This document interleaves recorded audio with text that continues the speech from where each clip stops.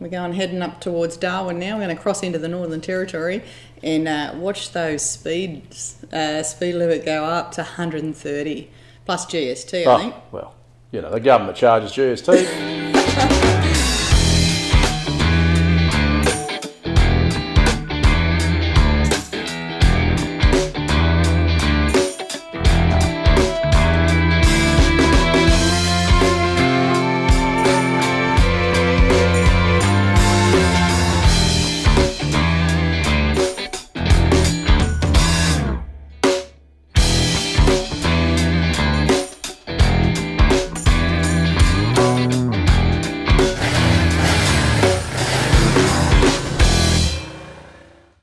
So we're in the middle of the Northern Territory and I met this guy, Jack.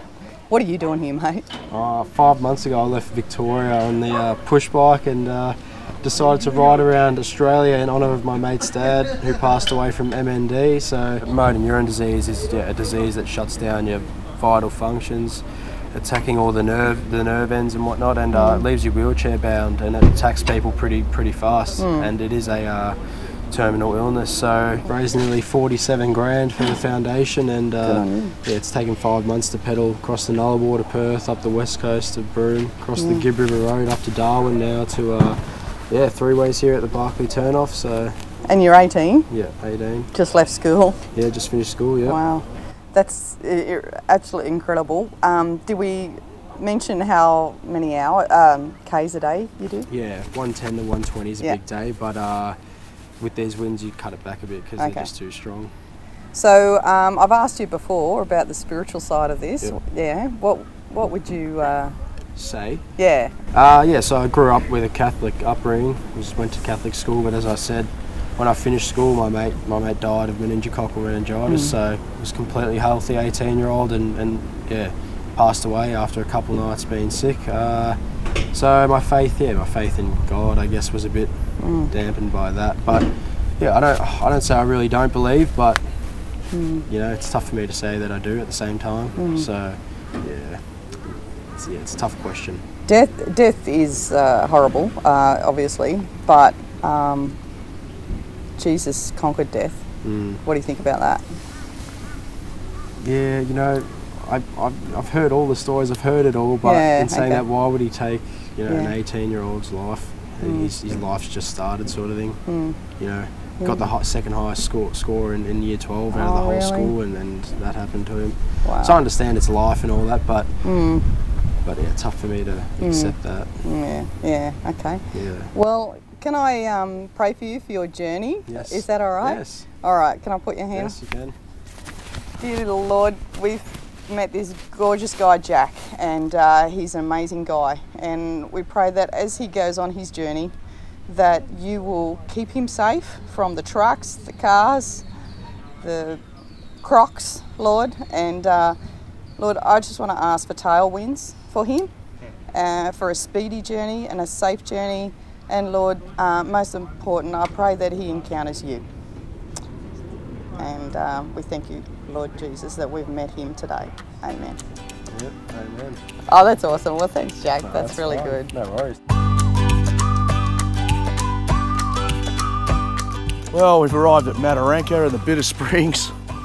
I'm stuffed, I've lost my voice. I went to the warmest climate, the Northern Territory, and got the flu.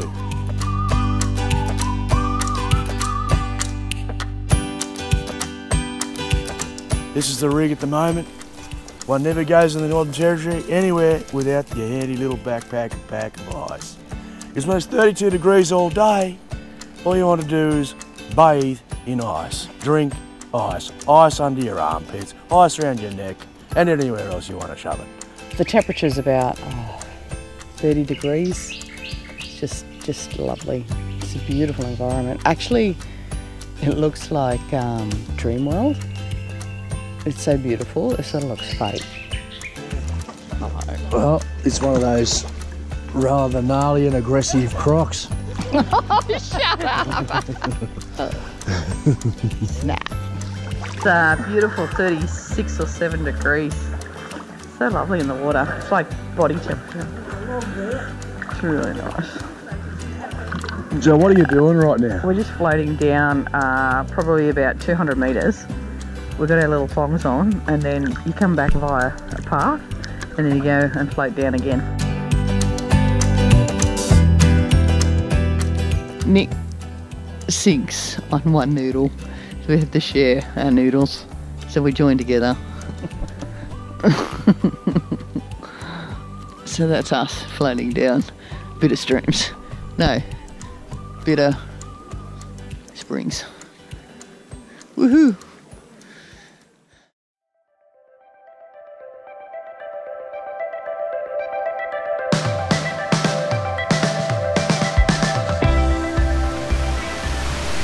As much as God is present in His creation,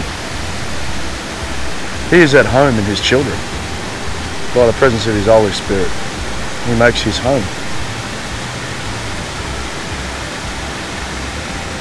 It's very easy to worship, to lift your eyes, to think of God in places like this. To say thank you, God, for your incredible creativity. Thank you, God, for making your home inside of us. Thank you.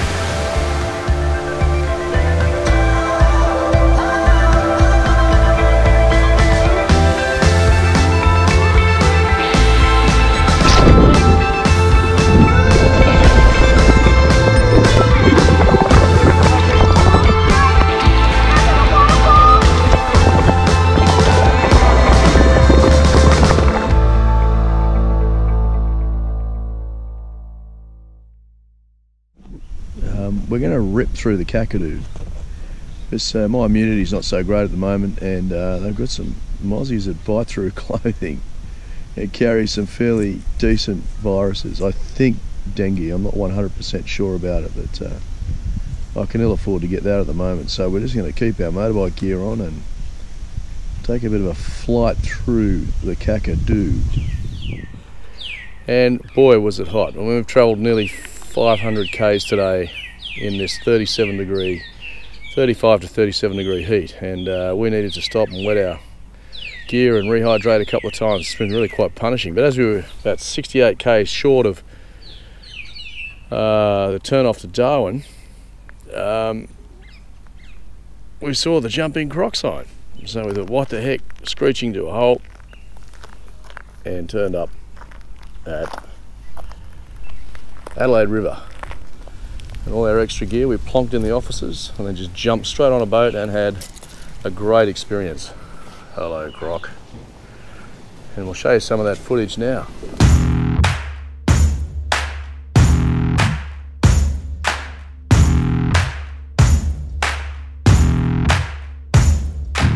There you go, the little bung arm. So this time when she jumps up, folks, have a look at that little bung arm on the right hand side. She either didn't form any foot or just got chopped as a baby. Yeah. Oh, there you go. So she's not so angry now. Once we get her first jump out of it, it's like breaking a wild horse. She's just like, okay, I know what I've got to do. But she definitely tries her chances first and just snatching it for free. So I can feel the ocean. And we've been so far from the ocean for so long. It's quite a feeling. I can see it now. It's amazing. It's lovely coming into Darwin when it's cooling down. Well, here we go. It's a lovely city. It's very hot, but it's clean, it's fresh. It's been hammered in 1942 by the Japanese bombers, and more people, actually over 200 people died here.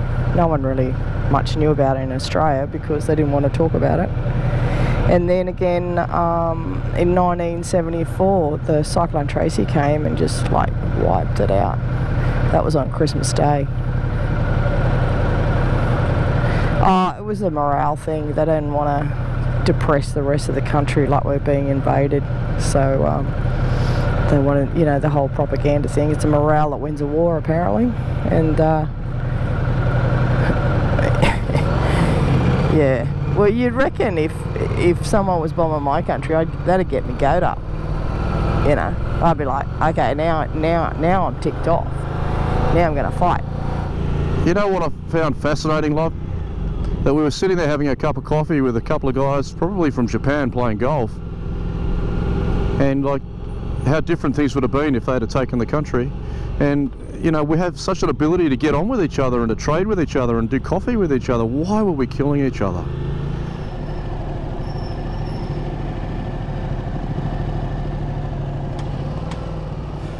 G'day. Hello. My name's Nick, how are you? Yeah, good, I'm Mal. Mal, where are we right now? We're in Darwin Baptist Church, Nick. If you had to describe your work here and the work of the church in Darwin's context, Sure. what does that look like? The same-sex marriage issue is probably one of the hot-button issues for us at the moment. We want to model what a respectful conversation might look like. Fantastic. So you've got some ground rules. Yeah, well, there will certainly be ground rules. What will they look like? If you've got an opinion, it's okay to express it. Other people may not agree with it, may or may not agree with it, but let's talk about why we have a particular opinion. So there'll be a responsibility to speak respectfully, not to talk over each other. Let's talk about the issues. Let's not make personal judgments. You know. Yeah. Play the issue, not the man. Exactly. Yeah. And so I think it was it Ravi Zacharias made this point some time back, that all people are deserving of respect, but issues are up for challenge. Excellent. And I think that's a really good starting point for us. What are my blind spots? Yes. You know, what am I not seeing about myself that I actually, if I'm going to live responsibly before God and in relationship with Him, what do I actually need to let go of? Foundational to the conversation too is about how do you interpret Scripture and what role does the Word of God have as a normative and authoritative in human life. Beautiful Timor Sea with friends, picnic, Darwin in our background. It's beautiful.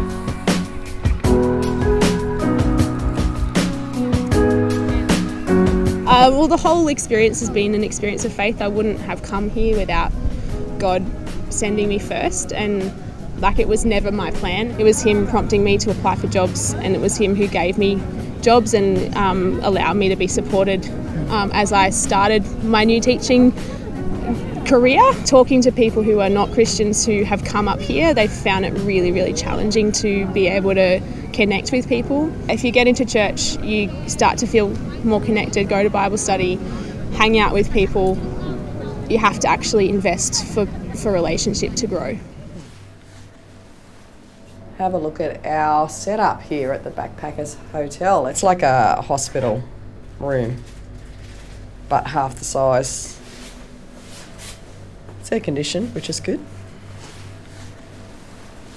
There we go. And we do have a toilet and a shower, which is cool. So in the meantime, we've got to go get our fresh set of tyres.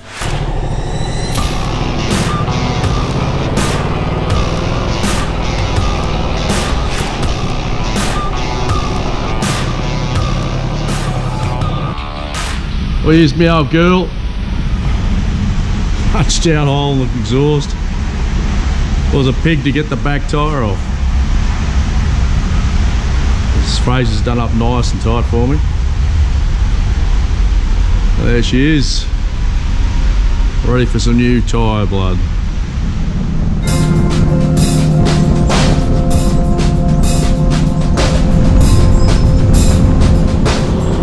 We're just exiting from Darwin on the Stewart Highway, heading towards Litchfield National Park, which is a real playground for the Darwin people. Oftentimes on the weekend they'll go there, just swim in the heat with the natural rock pools. It's quite busy. But thankfully it's Tuesday, so we're going out there now. Hopefully it'll be less busy, but there'll still be the grey nomads who find this place, as well as Edith Falls, one of the most popular places to go to.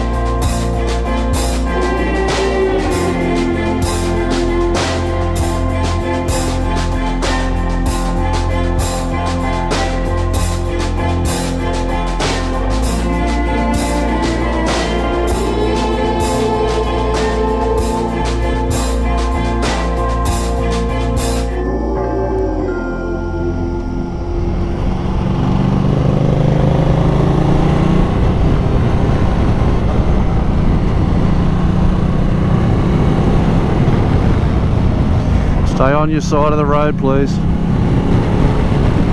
There's a line there. It's two-way. This is a termite mound. It's called a cathedral termite mound from the shape. So one of a few species that actually build mounds above the ground to protect themselves out of the wet, control humidity, control temperature. That's why they survive. They're blind, these little animals, but there you are. They provide an amazing food source for the birds, the reptiles, even the fish eat these things. So what was thought to be just a pest may well be a vital part of the ecosystem out here in the Litchfield National Park, 100 k's or so south of Darwin. And this little sucker here is purported to be about 50 years old. It's older than my house, twice. So well done, Mr. Termite. Good job, solid build. I don't know if you can see it, but the water is just coming out of a rock. That's so cool. Talk to us, honey, about Moses. One day Moses was leading the thousands and thousands, maybe even up to 2 million people in the inhospitable desert on the Israelite wanderings between Egypt and the promised land of Canaan. And they run out of water, but God knew where it was, and he said to Moses, speak to the rock. So God just wanted the words he'd given Moses to do the job, but on previous occasion Moses had tapped the rock, so he went back to what he knew and tapped the rock. In so doing, disobeyed God and got God's anger because of it. In fact, for that very reason, God said, I'm not going to let you actually make it into the promised land, even though you've been sojourning for 40 years with these guys. You're going to see it, you can stand on a mountain and look at it, but I'm not going to let you get into it. But I guess that then highlights when God says something specific, we've got to listen and we've got to do it. And it's very tempting to go back to the familiar and the thing that worked before, but if God's doing something new, stay on that. And let's not forget that God can sometimes get a bit cranky and he can discipline his kids.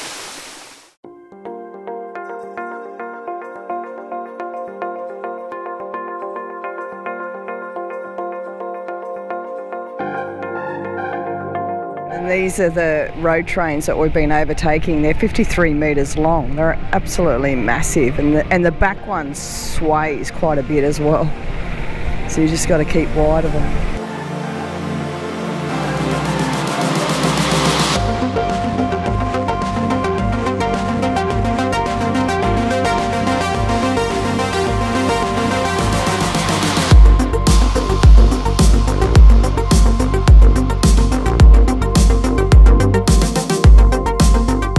We're at Catherine Gorge and it's absolutely gorgeous.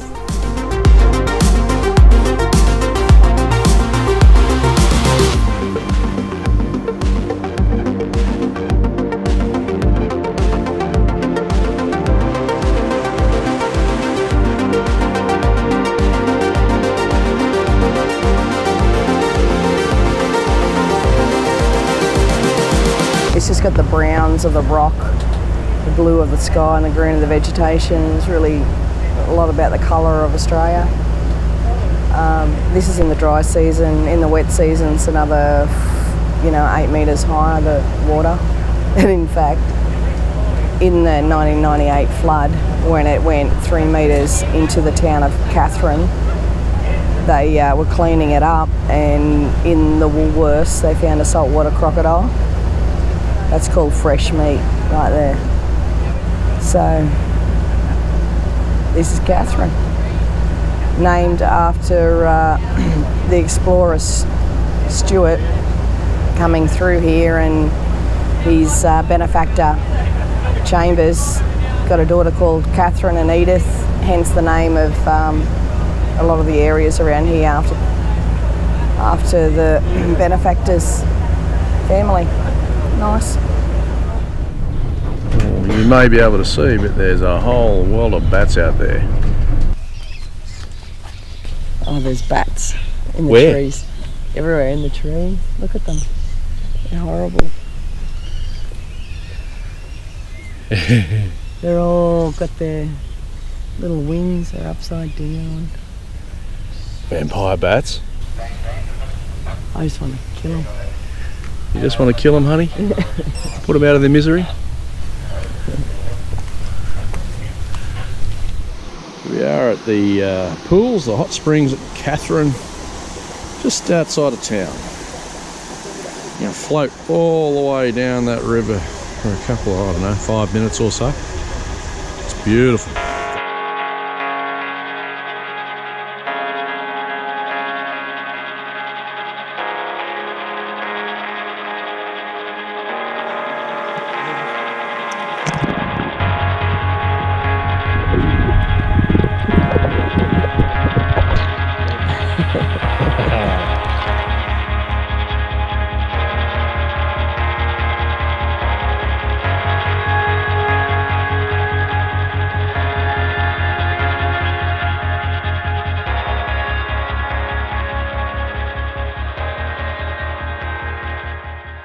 We're in Catherine with Rachel Borneman, who's a missionary, and she's going to tell us a little bit about what she does here. Hi, I'm with Wycliffe Bible Translators in partnership with Scripture Union Northern Territory, and my role is to encourage the use of the Creole Bible with indigenous adults to help them work with their young people.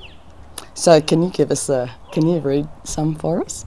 Maybe Sure. in the beginning, because everyone knows sort of that.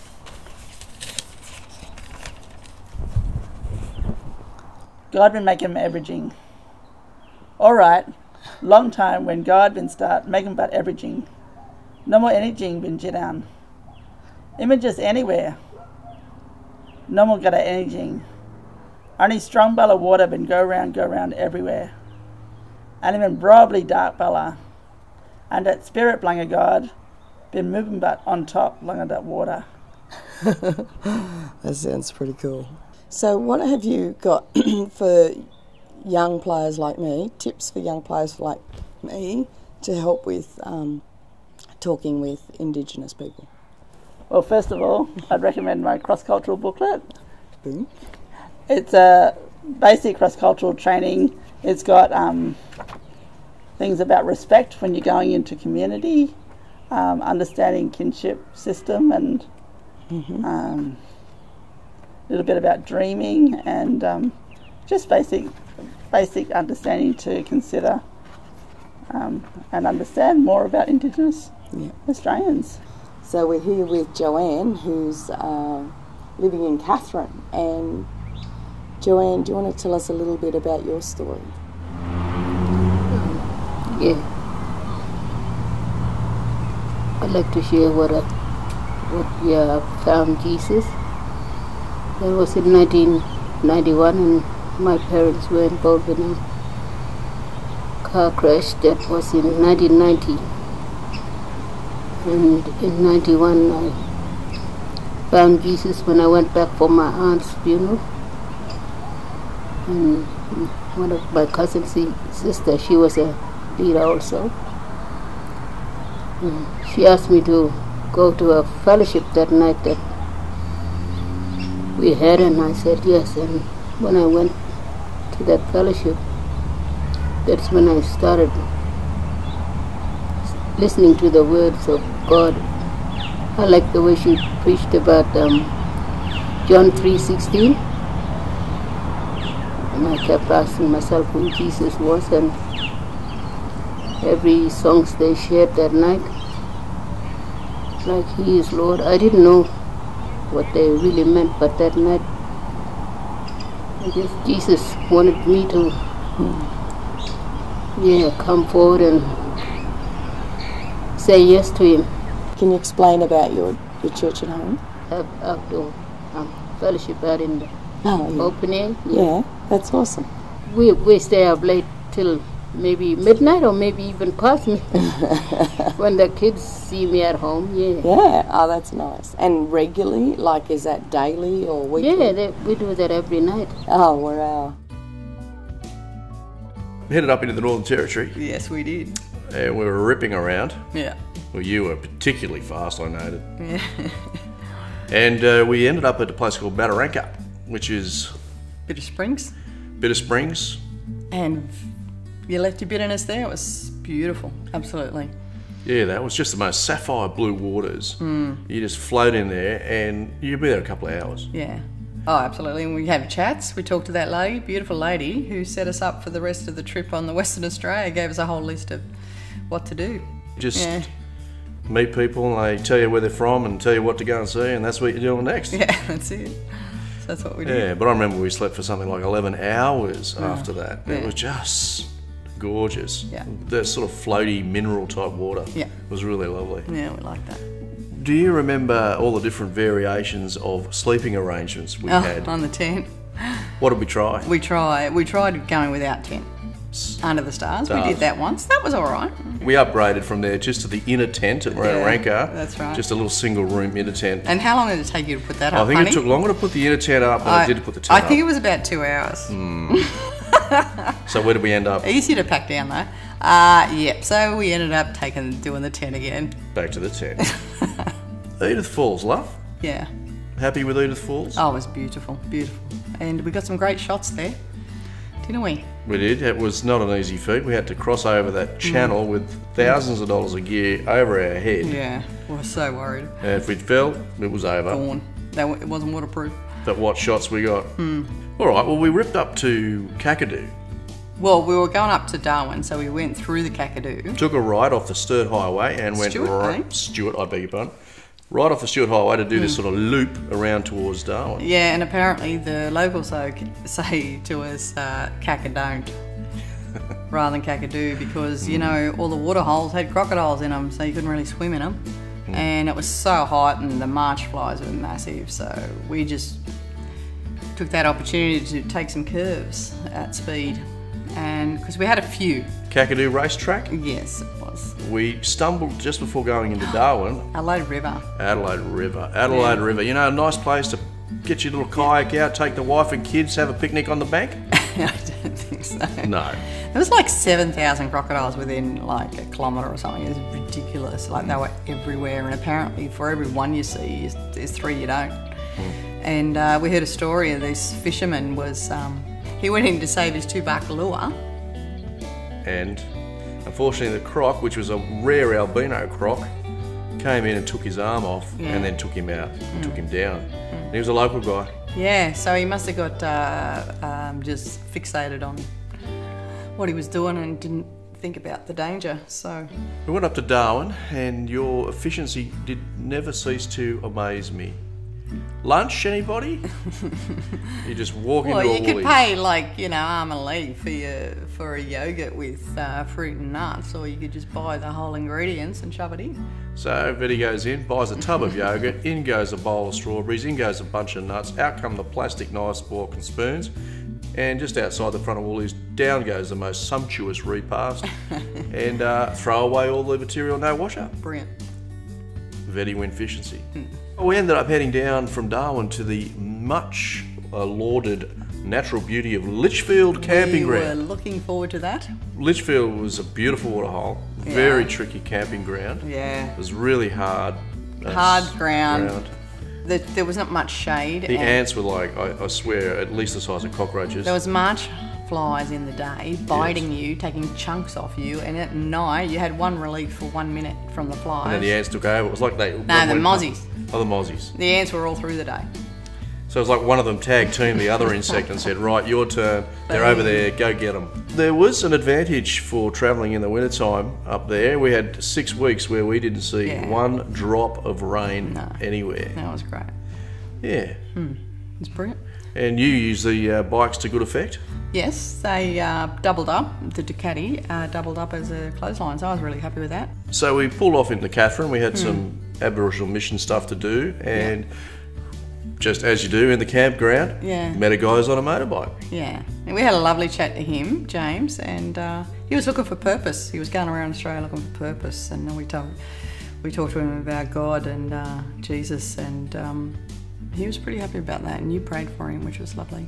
Yeah, that was sort of not an uncommon thing. You're just meeting people, and they're very open-hearted when they're out there. They're on a journey. They're looking for something. Yeah, they're not quite sure. Yeah. So it's a nice place to be able to talk about the ultimate something. Well, there's plenty of time to do that too. Yeah, I should say the ultimate someone. That would be Jesus. Amen. Where are we off to next? Well, we're going to into Western Australia now. So that's done Northern Territory, really. Off to Lake Argyle. Yay.